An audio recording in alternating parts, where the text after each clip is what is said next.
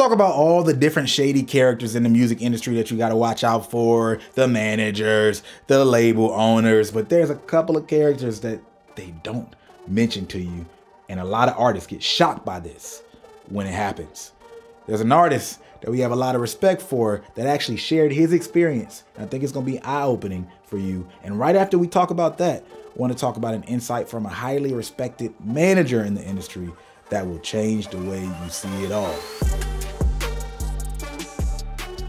But let's start here with this tweet from none other than Piff Marty. Really dope artist. Y'all got to check him out. But there was a tweet that somebody shared. Cruiser3X shared, judging musicians by monthly listeners before listening to their music is weird. That was the tweet. Now think to yourself, do you agree? Judging musicians by monthly listeners before listening to their music is weird. That was the initial tweet. Piff Marty responds, I kid you not. In 2019, I met an artist that had some motion. We related on the fact that we both made music and why we did it, and it was a very vibrant convo. She then asked me if I'm on Spotify, and once she saw that I had under 1,000 monthly listeners, the energy completely shifted and the conversation ended abruptly. There's songs from that time that now have millions of streams and are in people's top songs on Wrapped in 2023. I say that to say, cut the bullshit, man. Good music is good music. Now this is the big reveal that most of y'all artists are not prepared for. We talk about the managers, we talk about the labels, but there are artists that are moving shady. There are artists that are going to see you as competition. There are artists that are going to look at you and objectify you the same way that labels are going to objectify you. And it's going to throw you off at first, unless you're already somebody on that type of time. People are looking at your numbers because they're looking for what's going to benefit them. All right. They want to see if you're worth their time or not. And you can think about this in a positive way or negative way. So first I'm going to start like on devil's advocate side, right? Positive, and assume all is well. There's some people that are like, yo, man, I got a lot going on. I just got to make sure that somebody is worth my time, right? Before I give them that time, give them that energy, collaborate with them, work with them in whatever way. But this is where I come back to the other side of things. And I got one more argument for her side in this case, but I'm gonna go back to Piff Marty's side because artists, I don't get it. Like, why are you judging another artist off of anything but their music? All right, outside of them doing some weird, wild stuff, the music is what you should be judging off of. Isn't that what y'all say y'all want? Like, it's already bad enough that other people don't. I look at the artist's music first, and then I look at everything else and say, okay, well, there must be something missing. They have great music, but things aren't hitting like they should. Maybe they don't have a good marketing team. Maybe they don't know what to do. Maybe they just don't want it like that. There's other reasons, but I am first and foremost trying to understand if the music is quality or not. Because if I see your numbers and I'm like, oh, you're popping, and then I see your music and it's not good to me, then I'm kind of questioning, well, how did those numbers come about? Am I missing something? Right? So for one, I think all of y'all have done this, and many artists are guilty of this, and y'all won't admit it to yourselves. So that's one thing that you need to like stop and think about. One, do I objectify other artists and look at them more for their numbers and things like that other than their music? Have I done that in any kind of way? And I got a couple questions that might ring a bell that you might have done it without realizing it. But truly think about it. Have you done that? Because if you're trying to be a good collaborator in an instance like this, Piff has already talked to this person. They've made a connection. So they're cool. They're vibing. At that point, it's one thing if you're like looking at a dude on the internet in your DMs and didn't see enough streams and didn't talk to him. But y'all been in real life. That's kind of crazy to me. So here's what I see artists do in a roundabout way. A lot of y'all will say, this artist is only successful because they had this resource, that person on their team. They grew up rich. That's the same thing. This industry plant conversation is the same thing to me. Cat Williams brought this up recently, saying that Kevin Hart was an industry plant. Here's my thing. This is what I don't like about that conversation. I don't care, right, if you feel like he was or not, right? Some people have their argument saying he's not. I don't care if you feel that way about an artist. At the end of the day, calling somebody an industry plant is not about the art, right? You're distracting from the quality of the art. If this person sucks at singing, if they suck at rapping, if this person isn't funny, now we're talking about the craft. That's all that matters. But to try to discredit somebody because they had help in one way or another, now is saying that the help is more important than the music. The music should be the end product. And you as an artist falling for the industry plant conversation is falling for the same thing that everybody else is. Numbers, what's cool, what appears not to be cool or not. Except you're falling on the hating side of it, right? Once you start focusing on that. Tell me this. Can somebody get it out the mud, grind, hustle their way up the ladder and suck? I think so. There's people who got it out the mud and they're trash. There's people who got it out the mud and they off the chain, right? And then you got people who had a lot of help and they're trash, and there's people who have a lot of help and then they're good.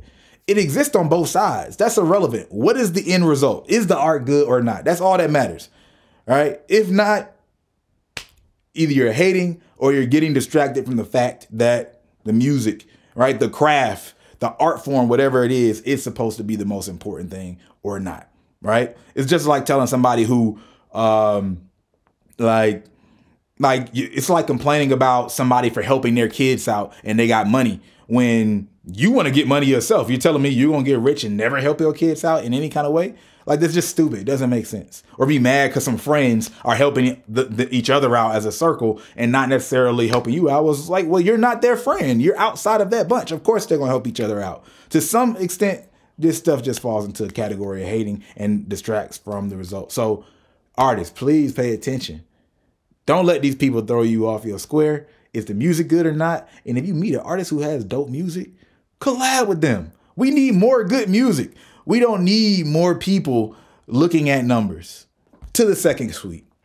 This tweet is by none other than Barry Hefner. Shout out to Barry. He's the manager of JID, Earth Gang, Sofago, since the 80s management group with Zeke. Shout out to Zeke. Now his tweet, we're going to be sharing a few of Barry's tweets, in these coming episodes, because he got a lot of good stuff. Y'all follow Piff. By the way, y'all follow Barry. But Barry, in this tweet, he said, artists should understand, in today's streaming business, music is just one portion of it. Every day you are up against streamers, sports, content creators, podcasters, video games, audiobooks, and the enemy of this all is time and how much one has to give to such space. We all have a limited amount of time. We can't spend it on everything, right? More than ever, you and your team has to build a strong brand to weather the streaming storm. Brand, that's the big thing about all of this. Because I think more people are accustomed to the idea that you are competing for attention. Simple as that. Not attention versus another artist, but attention versus everything in somebody's life. I think more people are accustomed to that idea. And Barry went on to say, without that connection or engagement, without your fan base, brand, that attention and interest goes elsewhere. It's not that fans won't wait, but what keeps them engaged while they wait. An artist responded to this in the comments. T Mason, shout out to T Mason. Been a long time since we spoke, but that's another dope artist. He said it's easier to draw fandom from sports versus music because a lot of people identify with where they were born or raised, which translates a lot into their hometown team since it's locally based. Is he right about that? What do you think? I think he's right about that. However, it doesn't matter because that is an artist's job to figure out the keyword that he just pointed out. A lot of people identify with where they were born, right? There's an identity that comes with sports teams. There's this tradition, and the advantage is typically people are going to have an identity built around where they're from, and a sports team representing where they're from is going to lean into that identity 100%. You go back to what Barry said, right? Engagement with your fan base and brand, right, connection or engagement with your fan base or brand, T. Mason said identity, the brand identity is the key thing when it comes to connecting with fans. A lot of people engage. They drop content, they get views, but they don't understand how to represent a specific brand, have an identity that fans can see themselves in you. Here's the trick that you need to understand. And we talk about this in our 1,000 fans in 30-day system. So your fans, hear me out, are looking for something in you. You're either feeling a void, right? They're missing something. You might represent the hero, the confidence they want to have. Kanye represents that for a lot of artists and a lot of people who lack security in a lot of places, right? Kanye's boisterousness, right? His bravado helps them, right? Because you could tell Kanye's insecure, but he's fighting that insecurity. You can sense that. And that feels like, yeah. Like, I don't want to be humble either. I feel beaten by this world always asking me to be humble when I already need more confidence in myself, right? So he represents that for some people. There's some artists that might be talking about some heavier topics, depression and things like that. So you're either the hero for them or you're the friend for them in a place that they can go to talk about these subjects or relate in these subjects. That's typically what you're representing for a fan. All right, let alone like somebody just might be attracted to you and those level of things. But typically they need to see themselves in you in some form or fashion or want to be saved by you in some form or fashion. All right. But that identity is important because why am I picking you versus another person? Why do I connect with you and your voice? Your point of view as an artist is your gold. That is what makes an artist, your taste, the choices that you make, and the way you see the world. It's the same reason that I will literally, when some news breaks, watch one person say something. And if I watch another podcast, I was like, oh man, I can't wait till they drop a video because I want to hear what they say about it. I want to hear what this other person says about it. And this other person says about it. I have my few people that I go to because I want their perspective on something. So when you have a fan that relates to how you see the world, you're there. There's more work for you to do, but there's nothing for you to do at the same time because they value the thing that matters most. Nobody can get them off of being a fan. Nobody can get them off of that train. Somebody else might come and they might go ride that train sometimes, but they're never going to replace you unless you do some wild, funky stuff that, they got to get you out of here. They got to cancel you because they're going to want and value the place that you feel for them. That's the game. While I'm on this, before I finish this tweet, those of you who want to have some conversations with me, understand what your personal brand identity is and see exactly how we map this out so you can connect with fans directly. For $1, you can get access to our 1,000 fans in 30-day system where we walk through this. It's not, hey, I'm about to get it from literally the day I sign up till 30 days from now because everybody's not prepared, although we do have that. Go to www.nolabelsnecessary.com/30days. www. Make sure you hit that part. .nolabelsnecessary.com/30days. I'll also have a link in the description somewhere. And you can hop in that while we have space available for this. And it's been a beautiful experience helping artists and talking to them, helping them understand their identity. So then you can understand what strategies that you should be choosing. You have to understand your identity. You have to understand your audience, and then you can pick your strategies that'll work for you. There's a lot that are available. There's a lot that work. I can't even count how many times in different ways that we've blown up artists these days.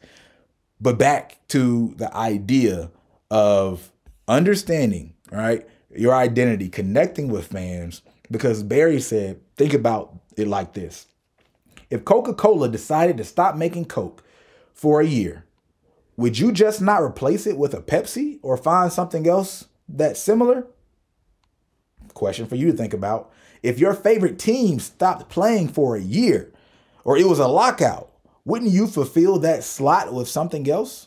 That's the reality of what happens, to be honest. I don't know if you would exchange a Coke for a Pepsi, Some people are religious about that, but they might just get used to not drinking a cola at all, right? Which could be worse, right? You can take a break from not watching sports from a year and realize, oh, I can get along without sports, and I never watch as many sports again, right? I've done that in my life personally. So if you give people this massive break, especially before you're a certain level of figure in their life, then there's a high risk of losing them. But how do you understand, right? What do you do to engage with them? That goes back to the brand identity. Barry kind of says it like this. So developing a multi-level strategy to keep your fan base engaged with your brand is critical. You should really think of it in the manner of having a sports team. You have mini camp. If y'all don't know what mini camp is, that's like prepping, right? Like your break is over, all the team is back, and they're kind of like getting back in the flow of things. Then there's preseason. Then there's the regular season. Then there's the playoffs, the championship, and then the offseason. And build content to fit into a year rollout and repeat. What do I love about this? Because there's different phases, different types of content.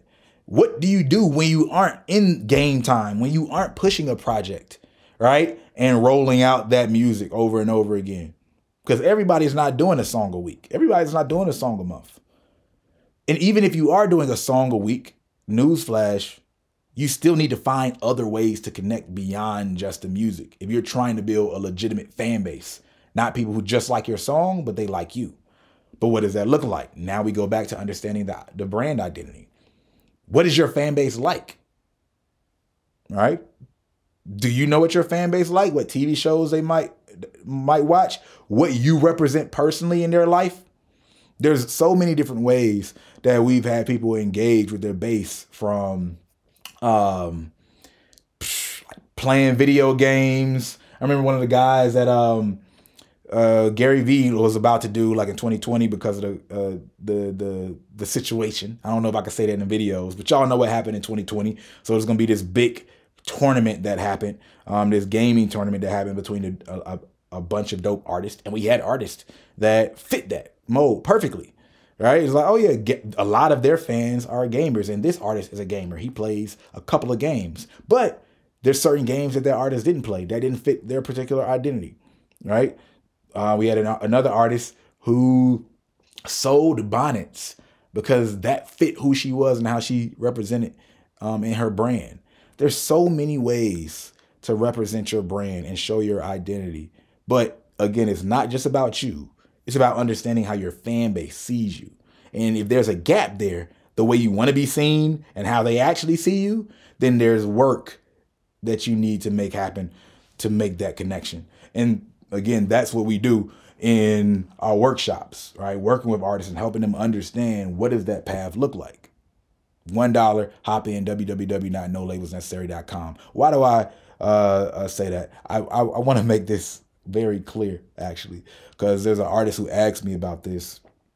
The reason that we pitch our stuff is because a lot of artists are so afraid to pitch themselves. And when we work with them personally, we have to be able to be like, look, bro, I'm not scared to talk about my stuff. It's about knowing your worth, understanding who your base is and who you're looking to connect with. Whenever you pitch one of your products, if you don't understand who you're trying to talk to, it's going to make it really hard. So artists who try to sell their merch, right, who try to sell their shows, we find have a hard time doing it because they don't even know how to talk in a way that's specific to the people that they're trying to connect with. It goes back to the brand identity. So you just say something weird in general, like, hey, I'm on tour now, on sale now, or go check out my stream. But you don't understand how to tell a story that connects with them specifically, to then make sure that the right people will connect. And now it just feels weird because you don't know who you're talking to. It's like going in the room and I just yell at everybody, hey, buy my whatever, versus, oh, I know exactly who I'm talking to, and I'm not going in the room yelling at everybody. I'm walking up to the woman or man that look like the person that connects with me. And because we look and are on the same type of vibe, it just feels like starting a casual conversation. That's what it should be like. And if you are not there yet in building your fans, boy, do you have work to do, but it's achievable. right? We've helped people do it over and over again. We've seen some horrible all the way to, now you're beautiful. Things are smooth. So don't be afraid to go through that process. Every artist starts there at some point in time. I think that's enough for today's episode. Those of y'all who are wondering where Jacorey is, the reality is we recorded some episodes and boy, we've had struggles back in the day with audio, but we left those struggles for a good amount of time. And they returned recently because we had to reset a whole bunch of stuff. And long story short, we recorded one episode and we didn't lose the audio. The audio did not occur for that episode. It was not picked up. Then the second episode at the beginning, I said, oh my gosh, I just realized the first episode audio did not record, but we're at the beginning of this episode. We just recorded the intro. I'm going to catch the whole episode and go back and re-record the intro. Guess what happens? We listen back and it only records one of our mics. And then you got the other person getting picked up on the other mic and it sounds horrible. So in the name of being consistent and make sure we give the value that we always promise to give on this consistent basis, here I am. And then when we can link up and do the schedule how we're supposed to next week, me and Kohrey are going to be back in the same flow. For those of y'all who are wondering, now I'm not going to repeat that every other episode that occurs in this time period, but much love to y'all. Best of luck to y'all in understanding your audience, building your brand identity. When you build your brand identity, right? When you understand who you are, please know that your brand is not just about the decisions that you make. It's about the decisions that you choose not to make. Or better said, it's not just about what you do, it's what you don't do. And it's easier to make those decisions quickly when you've already understood who you are, because when you understand that, you're basically making a bunch of decisions ahead of time that you have no idea, right? When you say, oh yeah, my aesthetic is black and white, right? For whatever reason, just making something up. You have opportunities, right, to have color, right? They're like, oh, do you want that jacket?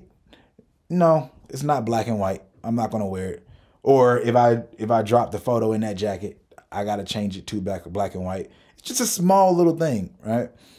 Small thing. I wanted to use an example. I'm gonna use an example anyway, and then I'm gonna get out of here.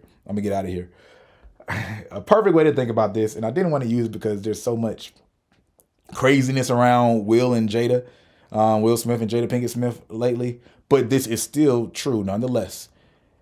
I remember seeing them say this. Priorities. They set their priorities ahead of time where they, for instance, knew that family came first. So it basically went like this. We could be an award show, the Oscars, biggest award show there is in the industry. But if we find out that our daughter isn't doing well, it's nothing to think about. We made the decision ahead of time that this is a priority. But when you're in the moment, you have the opportunity to play yourself because, oh man, what's going on with the kid? Oh man, well I got the award show, and now you're thinking back and forth. You're slow to action because you haven't thought through that this is the thing that's already important to me. So now you're trying to figure out, well, how can I make both work? Or do I need to leave immediately? No, it's not a thought at all because I know that this is what's important to me, family. So I think something actually happened like that, and then they just left, and it was what it was. Your brand is the exact same way in so many ways, but it's hard to see the decisions that you're making ahead of time until you get to that moment. But trust me, understanding your brand identity will make your life so much easier. All right. So with that being said, this is yet another video. Make sure you check out any of our videos that pop up, whichever one EJ decides to put up there. And again, www.nolabelsnecessary.com/30 days if you want to hop in and join the movement, get some help from us personally. I'm in there every day talking and chopping it up with artists. Peace.